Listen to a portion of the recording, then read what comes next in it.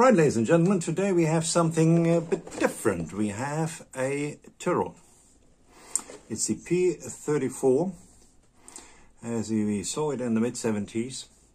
And this particular one is the second edition of a whole range of P34s Tamiya has brought out.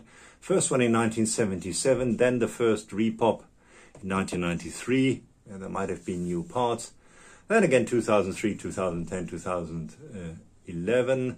And the last one, very popular these days. You see quite a few builds on Facebook in 2017.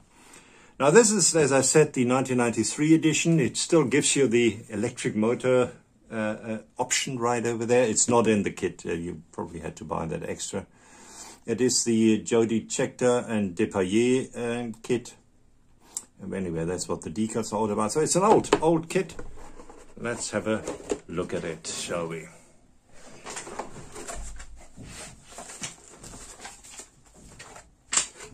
Right, talk amongst yourself. Let's get that stuff out of here.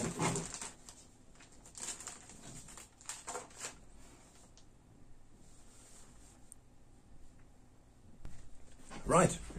And as we always do, we start with the instruction sheet. Front page is right over there. Picture of Tyrrell, who has, it says, Tamiya has been produced from original works drawings, and with my full cooperation, I thoroughly recommend it. There we go. Thanks, Ken Tyrrell. And there are, in different languages, a bit of history. And here we are. I don't see a color call out. Oh, it gives the color in the instructions itself, and then it gives you a bit of description here as well. It's always interesting what they write there, translations. And you see there's quite a bit of detail at the engine which needs to be glued together. Right over there, we'll look at the parts just now. If those chrome parts can have to be redone. There you go, gives you a photo of the engine, gives you a good idea what it should look like, because these engines are obviously quite complicated if you're used to the normal Rebel V8. They are obviously simple in comparison. You go, you can have a look at that instruction sheet. It looks uncomplicated enough. Problem obviously always is with the colors in there, which I mentioned over here. Even it's nice in a way, but it also makes it very busy. So yeah, there's the final assembly. Here we go. Once you get there, you are dry, and then we have either the Jody Scheckter or the Patrick Depailler decals. It's either number 3 or number 4. You can choose that. And then at the back it gives you a rundown of all the sprues, which we are going to have a look at in a minute. But before we do that, let's have a quick look at the decals. You see them over here, a bit on the yellow side, so they need a bit of sun, which I will get.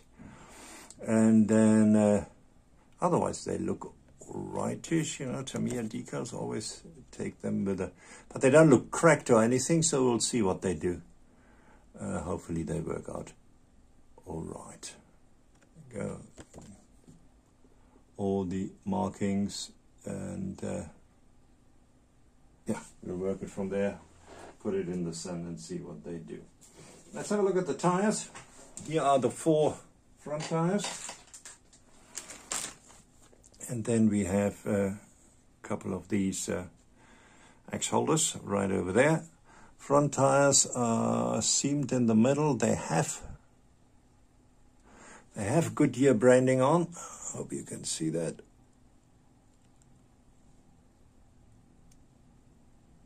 Anyway, there's a Goodyear branding on, and that's very nice, and you can work with that. Then we have this bag, which has all kinds of stuff here. Let's put that out. It has this part, which I'm not sure what it is. It has a spring and a gear, a screw. Might have something to do with if you want to put an electric engine in. It has a couple of pipes right over here, which obviously you can use for the engine. It has two steel axles. It has a bit of glass. And then these two nice, fat, soft Goodyear rear tires. Alrighty then, that is an interesting little bag, but as I say, I've never done a Formula One car before, so it's all new to me.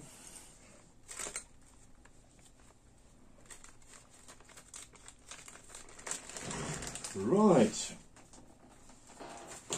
and let's have a look at the chrome parts, which obviously are not that many. Here we go. You can see them, and yeah, there are no engine chrome parts, so this is good. You chrome them yourself. Thank you very much. Anyway, it doesn't. Oh no, there are these intakes, and look where they are. Oh yeah, these have to be all re-chromed, because when you cut them off, I mean, this you will see quite clearly. So you will have to re-chrome those. I'm afraid I'll probably re-chrome this one as well.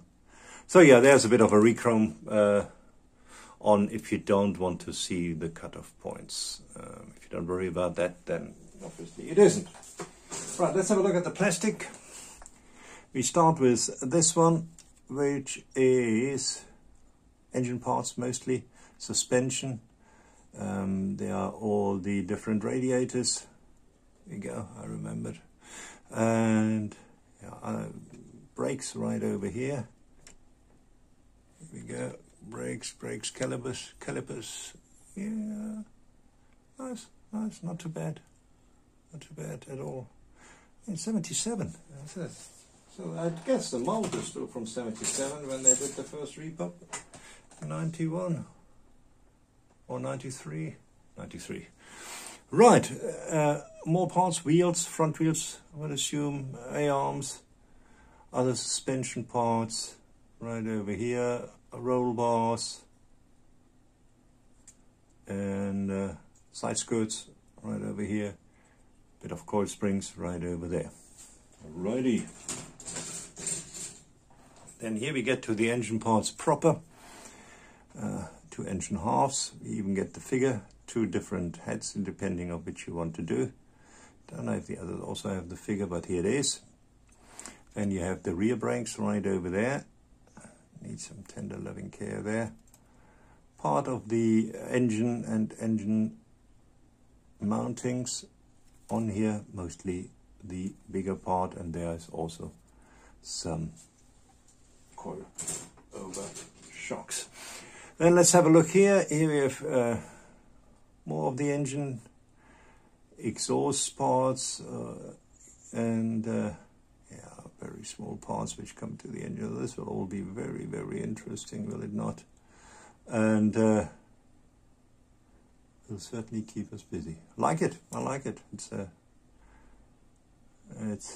certainly looks good. There is a flash on it, so, and you'll see there are ejector pin marks which you certainly need to fill.